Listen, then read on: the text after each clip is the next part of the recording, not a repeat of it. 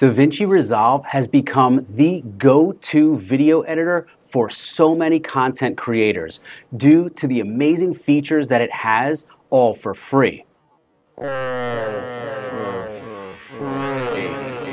But what if you want more? Their studio version offers even more tools than the free version. So what if you want to upgrade? Well, I recently did, and I want to show you how you can do it too.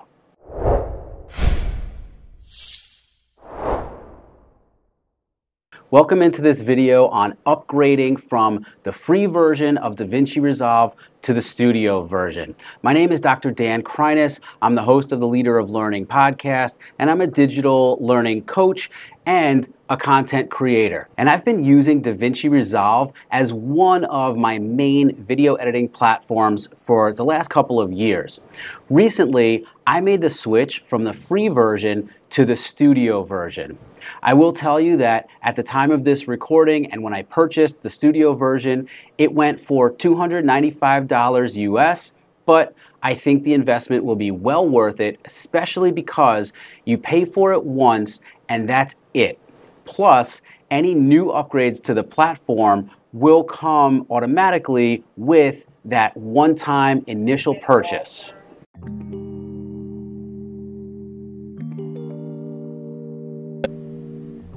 Alright, so I have gone to the website for DaVinci Resolve here at blackmagicdesign.com. It's a very long URL, so I'll go ahead and link it in the description in this video as well. But this is what I see. You scroll down the page a little bit and you can either download for free their free version, or for the studio version you can go ahead and click the purchase button. This is the first page I come to, and I can click the PayPal checkout process to go ahead and make a purchase of the studio version.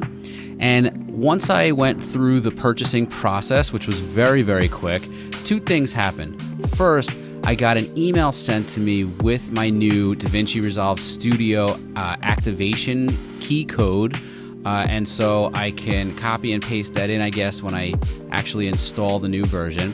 Plus, it dumped me onto a new page where it gave me my license key or activation key with a few buttons to download DaVinci Resolve Studio for either Mac, Windows, or Linux.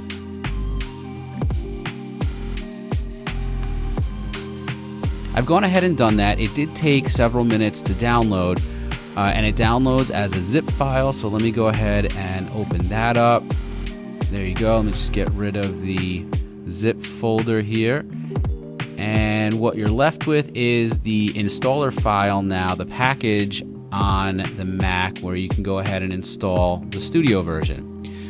But first, I'm going to go ahead and uninstall the free version that I've had on my MacBook for a little while now. So I click go and then applications, and I find a folder called DaVinci Resolve, and when I double click that, there is the option to uninstall.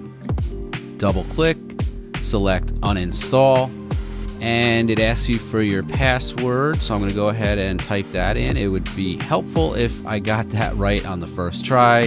Here's take two. There we go.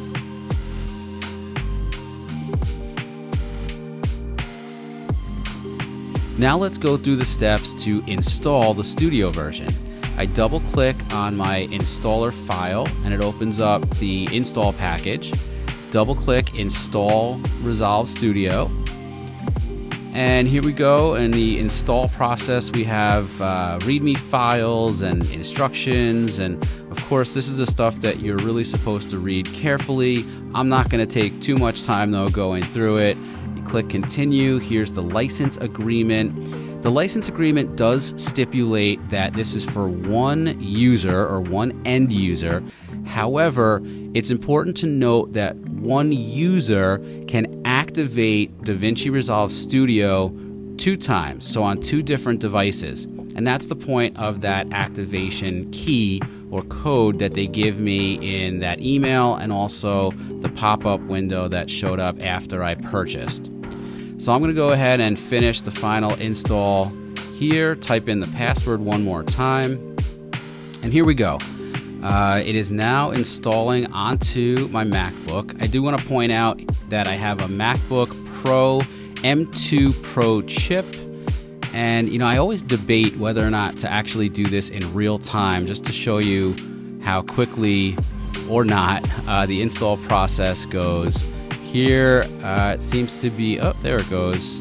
So now I'm seeing that the install time should take 11 minutes, but it's going quickly, and there you go. It's already down to about 2 minutes, still going very quickly. Now we're at 1 minute. So I'm going to keep this going here in real time. Not going to speed up the video at all because I think this is going to go pretty quickly. Again, it's going to depend on the device you have, and especially the internet speed or Wi-Fi that you're working with, but that was pretty quick and the installation was successful, so I can close that out. And let me close this window too. And I like to just get rid of these files and folders on the desktop here. So I right click. Nope, that was a double click again.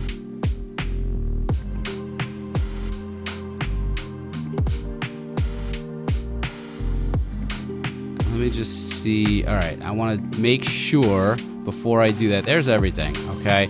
So we have DaVinci Resolve Studio, of course, and we have the rest of the Blackmagic apps and files that come in, including Fairlight, and again we have the raw player and the speed test. So I may or may not have had to remove those before, but I'm glad I did. Where I like to keep my Resolve icon down below, I just clicked and dragged that down, so now I can right click and eject the installer file. Doesn't seem to want to eject right away. Let me try that again. Oh, there it goes. Okay, and then I'll drag this to the trash. All right, so now we've gotten rid of the free version. We installed the studio version. So let me go ahead and open it up just to make sure and see what it's like to actually claim this version as mine by using my license key or activation key. All right, so now the first window that pops up is asking for an activation key. So I'm going to go back to my email and copy the Resolve Studio key that they gave me, paste it in, and I'm going to click activate. And it's spinning, and oh, now I'm verified. So they give me a check mark. They have verified that I have an activation key, and I'm going to go ahead and open it up. So there you go, DaVinci Resolve Studio.